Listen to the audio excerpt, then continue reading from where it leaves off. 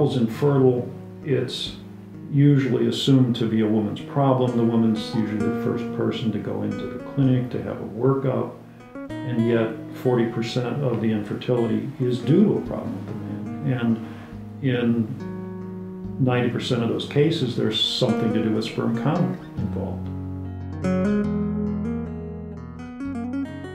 So the idea of creating a home test that would help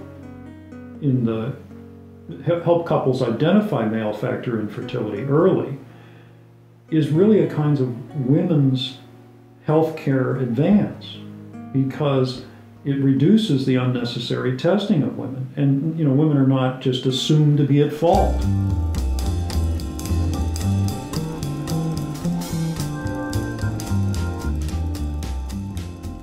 The testis is an organ designed primarily for the production of sperm.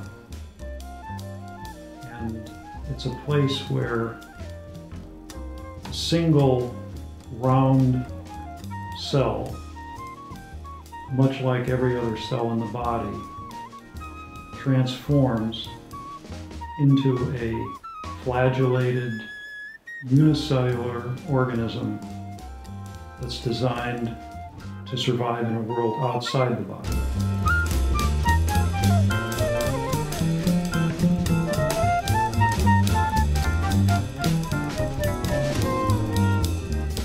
The human genome holds the memory of unicellular life. And although we're, as an adult body, a multicellular organism comprised of complex tissues and different cell types, contained in our DNA, contained in our genetic memory, we keep this ability to create a unicellular organism, just like the original unicellular organisms that floated in the primeval sea. A Dutchman named Anton van Leeuwenhoek built the first microscope and was the first person to look at semen. The microscope was very crude, but he got the tail right and he got the head right, and he saw little circular structures inside the head. It was the first observation, using the very first microscope.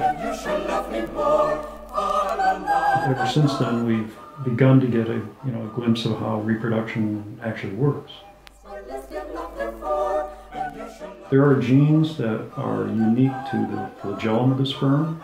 There are genes that are in the membrane of the sperm, and these genes harken back to the earliest primitive organism. In fact, the proteins that are encoded by these genes are not like the same molecules in the rest of the body. In fact, they're totally different. And growing out of that basic interest in what was really unique about the sperm came this idea of signature molecules, that there were molecules that were only found in sperm and not found anywhere else in the body, that these molecules could be biomarkers or could be signatures of sperm.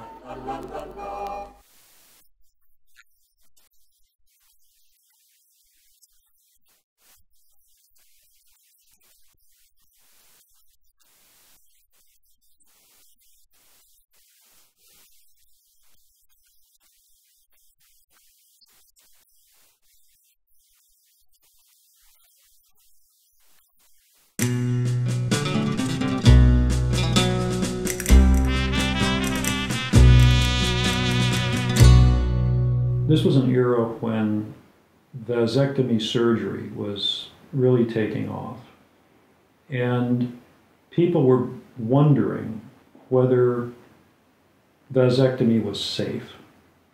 Honey, I'm talking about you getting a vasectomy.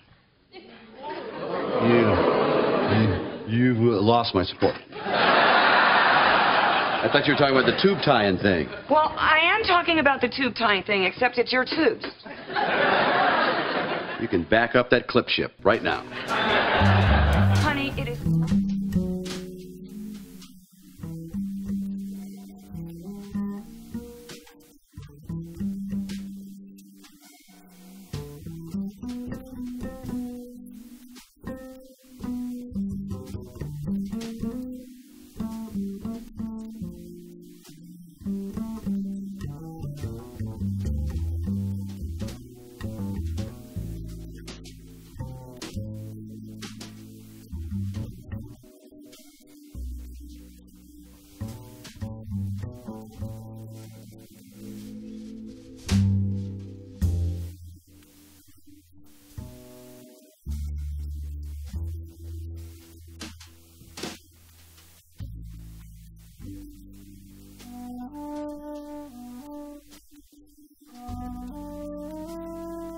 We developed probes for these called monoclonal antibodies. We use these to structure assays, which then could be used to measure these molecules.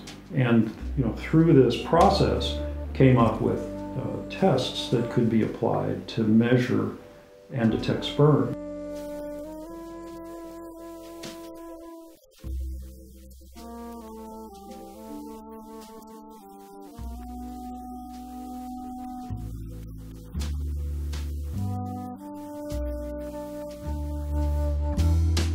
Pregnancy and ovulation tests are, little kits that can be used in a home context to measure hormones.